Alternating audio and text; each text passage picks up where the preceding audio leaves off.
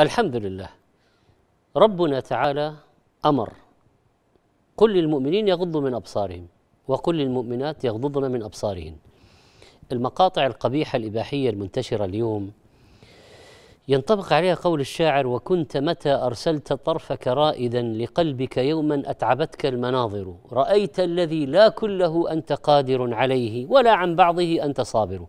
وهذا منشأ الإحباط والإذلال والاكتئاب من وراء مشاهدة هذه المقاطع.